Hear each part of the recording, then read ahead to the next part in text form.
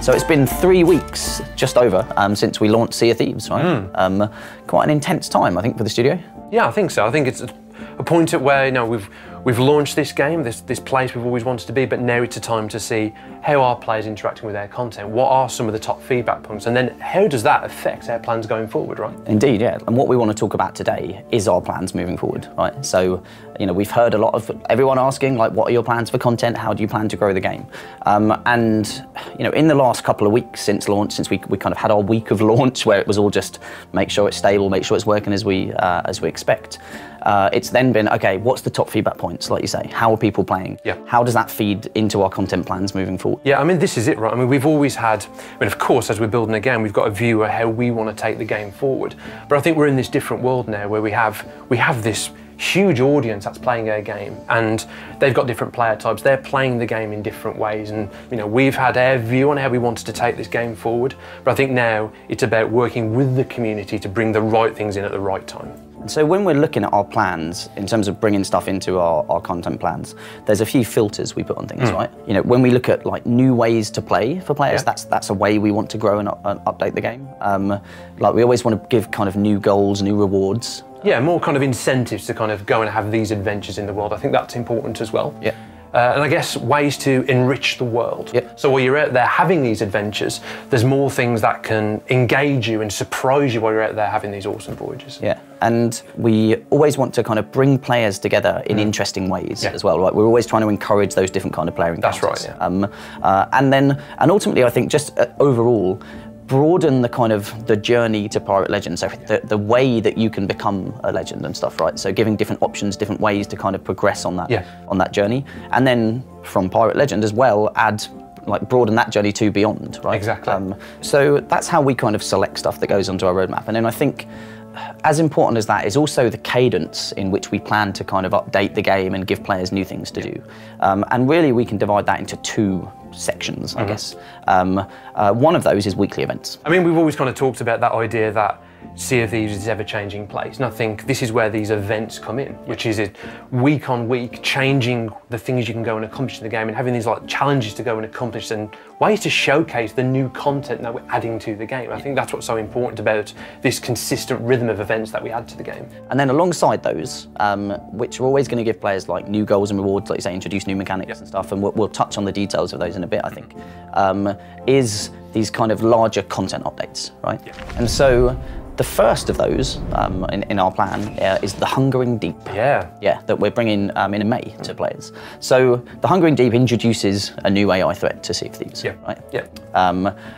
And what we're trying to do here, though, above just introducing that AI threat, we want to try and encourage players to interact different ways, right? And so trying to bring crews together around this threat. That's right. I mean, this is a new AI threat that can threaten you while you're out there in the world having these adventures, but at the same time we want to showcase in a cool and interesting way. So when this new AI threat is added to the world, it comes with a new item. It comes with a new way that could bring crews together and bring players together, and also new things to go and achieve and new things to go and unlock. But again, reflective of their approach is that when we introduce something like this, beyond that it becomes a permanent fixture in the world, but it's showcased in a really cool and interesting way first. Yeah, we're giving players a goal that they've got to go and kind of work with other crews to kind of almost uncover this threat in the world. That's right. And then there are some other tools that come with that help with communication with other crews and stuff, right? I think just gives players something. It's a different way to play, really, around this, right? And it'll be a timed kind of event that this will be present for. Right. There'll be some cool stuff we're going to do around it a little bit before, a little bit of teasing around it and stuff. There's going to be some fun stuff to look out for there. But then, that is now present in the world. Like once that kind of event ends, everything we've introduced there is now also just there to enrich the world. That's right. Those items, those mechanics, plus this new AI threat in the world is now just a part of Sea of Thieves. Yeah. But everyone's going to have the value when they go and play the game. Play the game. Yeah. And then we transition to our weekly events strategy. Before we kind of get towards the next content update, it's about now doing weekly events in Sea of Thieves. And there's many different ways we want to kind of do events, right? Some is introducing new mechanics to the world in a cool way that really kind of maximizes the value of it and gets as many people using it and understanding it's arrived. Yeah, that's right. Some is like perhaps introducing a new way to play, right? So like within an existing trading company, you could be adding a completely new way to play for players, you know, to help enrich that journey towards Legend. And some is just reusing cool things in the world, or the world we've already got, or some of the mechanics we've already got, right? We've got this beautiful world to explore, and arguably there's not enough reasons and motivations to really go out and explore, and people find these amazing underwater caverns or underwater ruins or hidden caves and stuff. And you know, it's really fun to go and find that, but then it's like you kind of feel like you should be getting a reward for going there, right? So introducing like a hidden treasures event where like an NPC will tell you maybe they've lost some stuff in the world or someone's stolen it. You've got to go out and find it, and gives you that real reason to explore the world, find these treasures. Yeah, maybe bring areas of the game that haven't been into play really yet. Like we've got this beautiful underwater world, and like you say, there's the reefs and there's those little rock structures below the waves. And I think bringing those areas of the game into play more, I think that's going to be our focus going forward as well. Yeah, and so with these events, like I think you said, but there will be rewards, there'll be custom rewards, timed things that if you go and do them during this time period, you'll get exclusive stuff, right, for players. And like when you're doing events, you'll get rewards that help you progress within those existing events too. So this is, you know, if you've been working through the Merchant Alliance or whatever for ages, but you want to progress quicker in that, like by going and doing events that are kind of separate from it, we also want to help you progress in the to just for your path. I think that's right, and you're going to be doing it along the way, right? You could be out there, you know, on gold hoarder voyages, on merchant voyages, but you know, you've got these events in your mind as well that you want to seek and get progress in. Yeah. So it's more things that kind of enrich the journey that you're on. Yeah, and so that's just an example of how we would use our existing world, right? But then if we were to introduce new mechanics, and one of our favourite ones that we're looking at right at the moment and we're working on is cursed cannonballs, right?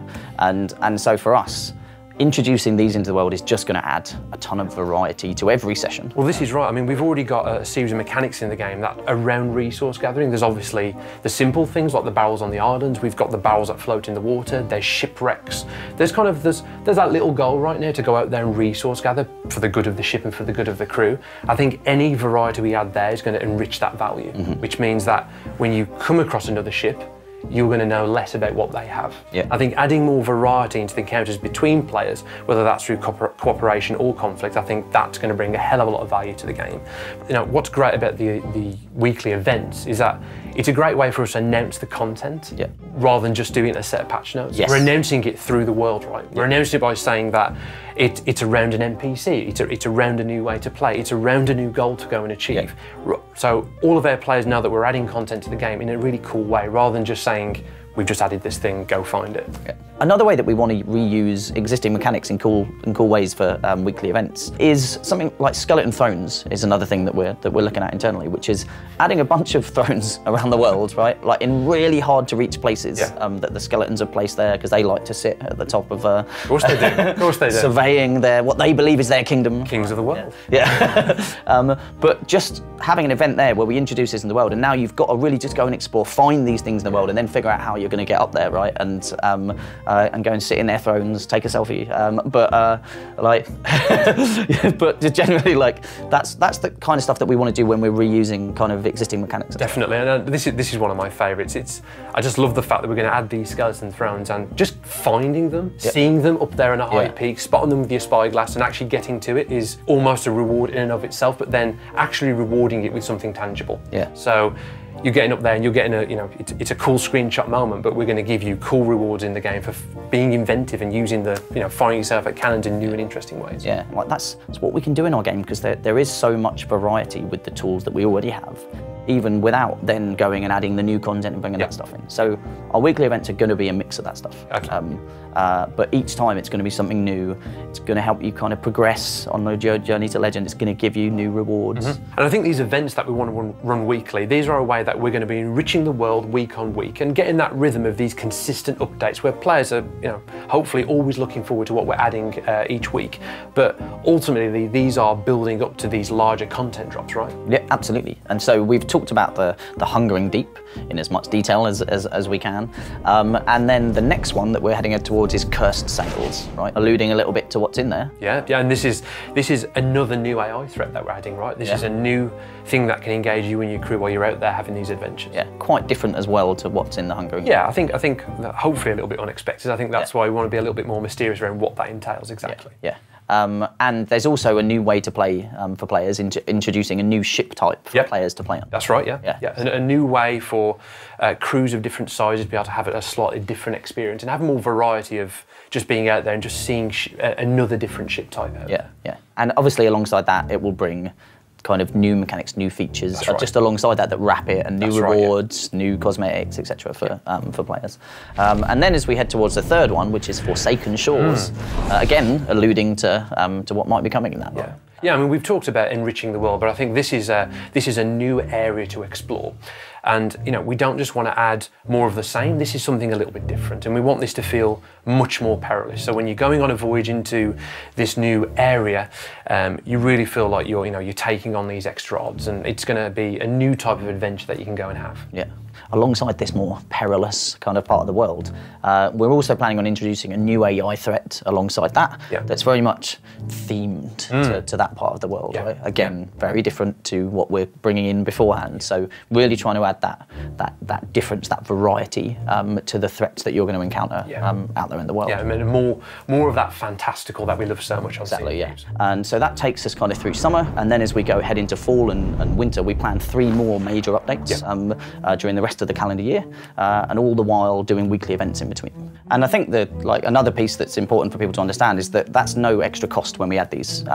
So our content updates, the weekly events and everything, they're all available to all players, because we never wanted to do anything to separate players and give some people content that they can play with only them and then others. So that's never been our intent. Absolutely. This is the start of the journey, so welcome aboard. The game is going to continue to grow and be enriched from this point onwards. And it's really exciting.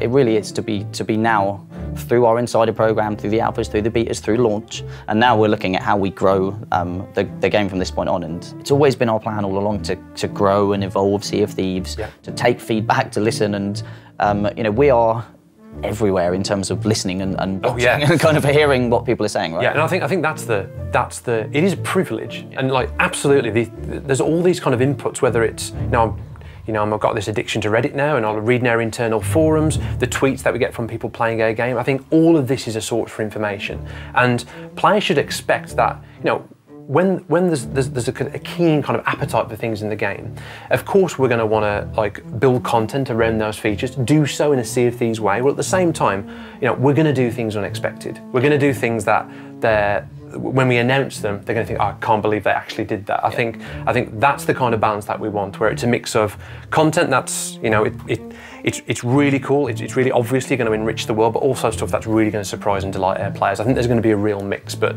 we're going to be consistently, just constantly getting that communication from our players, no matter what the format. And this is our chance now to do what's always been our plan, which is to have this close relationship with players as we continue to build out the world of Sea of Thieves. Cool. Yeah. So I think that's it. I think we've discussed what our plans are now, and we look forward to questions, feedback, and everything else on all of the different kind of channels and way that Mike talks about. So, thanks very much for listening, and we'll see you out on the seas.